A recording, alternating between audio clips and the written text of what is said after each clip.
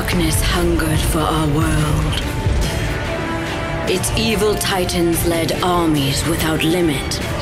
Mortals alone could not win this war. We fled to the heavens, hoping that the legend was true. That in times of peril, new titans would rise. Heroes to help us rebuild and to lead our strongest against the dark. We must forge new alliances, but if the dawn is ever to come, the Titans must rise once more.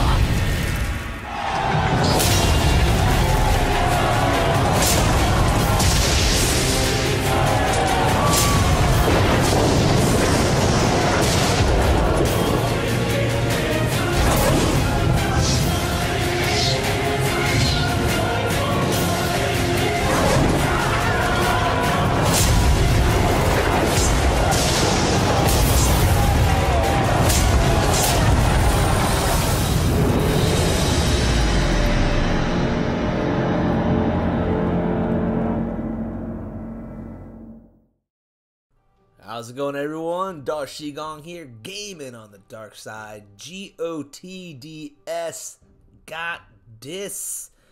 Welcome to another episode.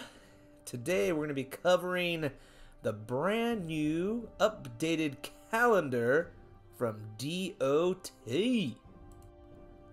As you can see here, this new calendar is going to cover the entire month of June, which is great. Gives us a lot of chances to, prepare for what you want to go for. There's a lot to cover here. So, hey, let's get started. The first event we're going to cover starts today, Monday, June 8th. It's going to be Assault. This is, it's definitely a grinder's event because there's no way around it. If you want to do it, you're going to have to grind it, but it's worth it, guys. The XP potions, the forging food for your relics. You get some good DGs. It's overall, man, it's a great event to do. I know it's work, but take the time, do it, get it done. You won't regret it, especially with this weekend's event coming up. You're going to want those XP potions. Alright, on June 10th through the June 14th here, we're going to have the Alliance War, Apostate Inferno. Now, the Apostates are going to be the DG Titans, Nephelinis and Grothurn. Inferno's probably going to be the fire ones, so I'm saying it's going to be Nephelinis this weekend coming out. Now, remember, she's the pyromancer, and she's all about the fire stuff, right? You can see her skills here. You can just pause the video and check them out if you guys want to, or check out the blog. I'm wondering, though, is she also going to come with her opus in the event? If so, then that makes this event worth 13,000 divine gems, because right now you can get Nephelinis for 12k gems and the opus for another 1,000. If the opus isn't in there, well, still a great deal, guys. If you can do an event for I would guess probably about 26,000 souls or so, get Nephelinis, it's worth it, because those DGs can go towards relics rather than wasting them, or I should say spending them on a Titan. I'm not saying that Nephelinis is bad. She's definitely cool. It's up to you guys what you want to do, but that's my guess for this weekend. It's going to be Nephelinis. Moving into the next week on Monday the 14th, we're going to have ourselves Conquest. And now there's a lot of us that have been waiting for a Conquest. I'm glad it's coming. There's a ton of relics I have to level up, a ton of Titans I got to level up. Conquest is where you guys are going to get those triple battle drops. Do 1,000 battles, guys, over that course of Conquest, and you will be happy. Trust me, you'll have so much forging food for Titans and relics, you won't know what to do with yourself. It's a great investment. It's going to be Cobra's Curse, so I'm assuming it's probably going to be Wadjet, since if you look at the original event for Wadjet, it was the Cobra. And I have a feeling they're going to start bringing out these Egyptian Titans now that they have the new Pantheon collections for them. Is he going to get a reskill? Probably not, but he probably will get an updated prestige, I'm thinking. And maybe, I don't know if he'll have a synergy relic since it's a Conquest, but I'm thinking he might get something updated. I'm not too sure, but I'm pretty sure it will be Wadjet. So I'll put my money on that one there. Cobra's Curse. Then on June 17th, that Thursday, we have the next apostate war here for alliances. It'll be Plague. And if it's some the apostate, I think it will be Grothurn coming on out, the Venomancer. So it's kind of interesting. We have two Venomancers, right, with Everdor and Grothurn, which makes you think that they have to have an Earth one coming out, but you never know, right? Anyways, once again, go ahead and pause it if you want to look at his skills, or just go to the blog and check it out. Once again, I'm also wondering, are they going to toss in Grothorn's Opus? If so, this event is worth 13,000 Divine Gems for you. If not, well, it's at least worth 12,000 Divine Gems. So just keep that ready to rock, guys. Basically, the next 3 weeks or so, we've got a lot going on. So get ready to work. Moving into Monday the 21st, we're going to have another Altar of Abundance. Now, I think this is going to be a redo of the last ones, because the last Altar of Abundance got all messed up. I think it was supposed to be Infiltrators, and you ended up being able to get Paladins and other ones in there, so they had to stop it. Some people took advantage of that and were able to get, extra prestige food, and they also got their tokens back. I've been saving mine, as you can see. That's how much I got. 12 of my regular ones and 19 epics. I'm not going to use them on this one, though. I'm probably going to save them for the Ranger one, because I'm hoping they'll be tossing in the Archmages in there too, so I'll be able to get some extra Rangers that time. But hey, Altar of Abundance, a great time to get some prestige food if you do have the relics saved up for it. If you don't have the relics saved up for it, well, hey, these next couple weeks, start saving up your epic and your Titan tokens for the Altar of Abundance on Monday the 21st. Alright, on Tuesday, June 22nd, we're going to start the next Theaters of War, TOW. I have a feeling it's going to be Earth-based, because the event that weekend is going to be Earth-based. This is a great time to, hit some altars up there, those little monuments that are above, like where you pick up your lands, and get yourself, some great relics, get some Relics of War. You're also going to be able to hopefully have good luck and score some boost tokens for the weekend's event. It's definitely worth it.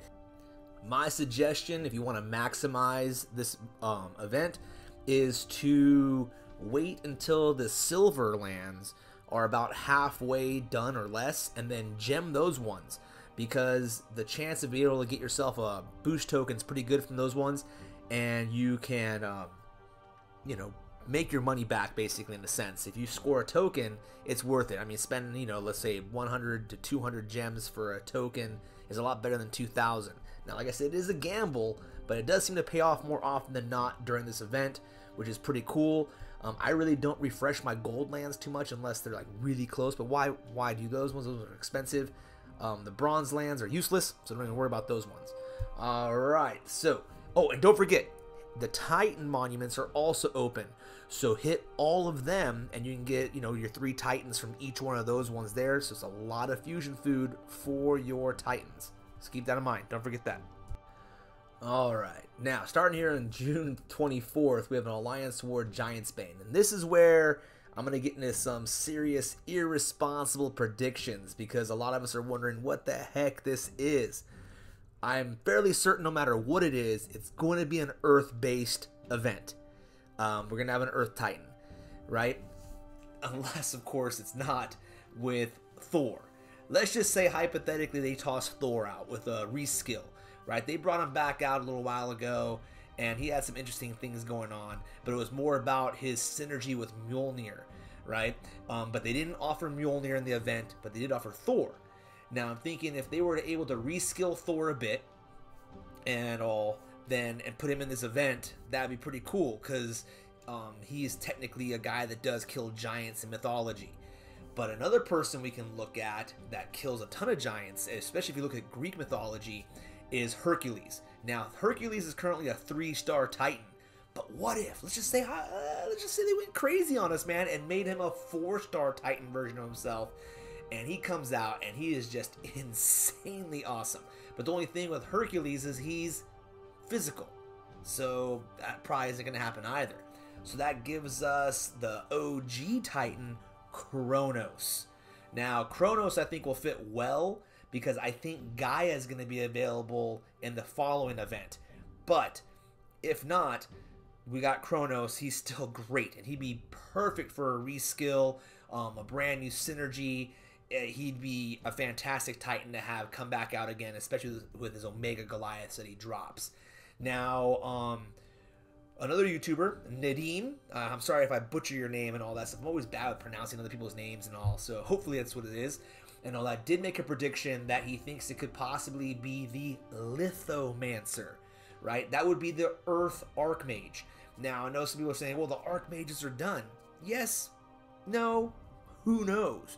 If you look at the example of the Dragon Slayers, Gaia came out after the Amber of Dragons was released, and she's not even on that pantheon that you need to get in order to have the Amber of Dragons. However, she does get boosted by it, but you didn't need her to get it.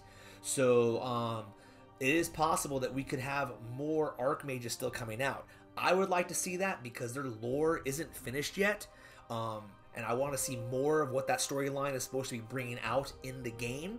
And I think it'd be a waste for them not to have an Earth-based Archmage, just like they need to have a Lightning-based Archmage. I mean, heck, even if they brought Zeus out and said he's going to be the Lightning Archmage, I'm fine with that, dude.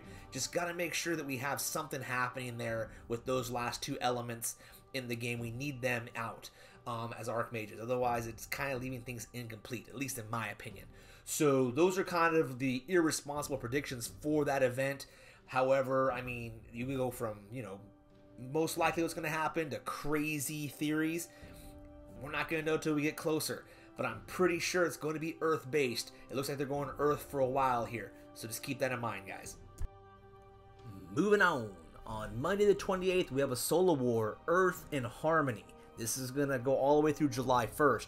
Now, I have two predictions here, I think. It could either be Hachiman with an updated Prestige skill and a new Synergy Relic, which I think would be great to have him kind of come in and, you know, be a great defender. I don't know if he'll be a meta defender like he used to be with just the power levels. If all they do is his Prestige skill, there's just no way.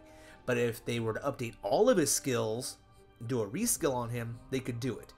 Or it's going to be Gaia, right? They're starting to bring out Dragon Slayers. We had Tarhuns come out. Gaia can come out now with the new Synergy Relic, updated Prestige skills, and make her into a crazy attacker. I mean, because she's an attacker, an Earth-based attacker, and who knows, she could be the one that cracks Minerva and moving us on further into whatever this new meta is going to be, which we'll see what happens. So those are my two predictions there on that Solar War. It's either going to be Hachiman or it's going to be Gaia. So I'm kind of hedging my bets a bit, but obviously it's going to be something Earth-based. Last, we come to the big one here, the one that everyone's definitely wondering what's happening. On July 1st, we have an Alliance War, Turning Tides. Now, I've got two images up here. One is from A New Dawn. This is when they were introducing the Archmages, right? They called it A New Dawn. Now, the event itself, when Necromancer came out, wasn't A New Dawn, but the way they described it. So, some people are thinking Turning Tides, maybe it's the beginning of a brand new meta. But typically, the names kind of go with whatever Titan is kind of coming out. It's more of a play on that, not so much the meta that they're beginning, right? So if you look way back here, when Poseidon came out, it was the Rising Tide event. So I'm feeling that this will probably be a Poseidon event with an updated Poseidon. If they do a full reskill on this dude, because he was a cool Titan in his own way, and I really do like, you know, Ice Titans and all that, but he wasn't really very good, at least not in my opinion.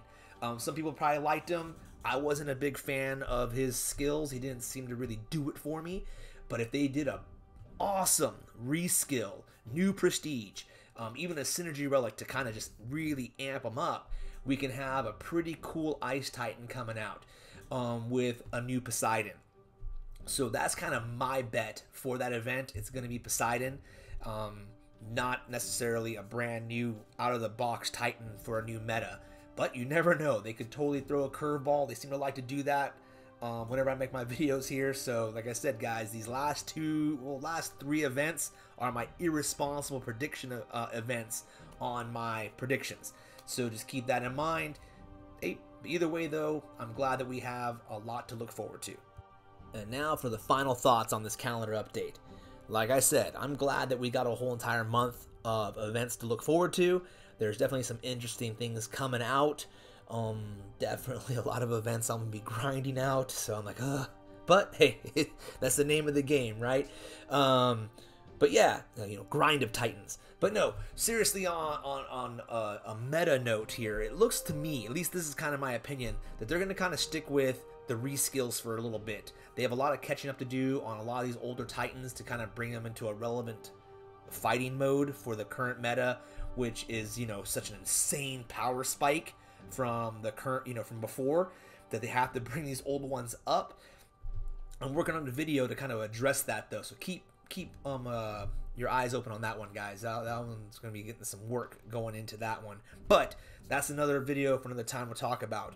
Just keep in mind, guys, that right now, keep your eyes open for leaks. Go to all your resources, especially like the Discord channel. If you're not part of that, join it. And keep your eyes out for what's happening, because if you're a free-to-play player like like some people are, or a grinder like me, resources in the form of gems and portal stones and event tokens are gold, and you don't want to be just tossing them for nothing.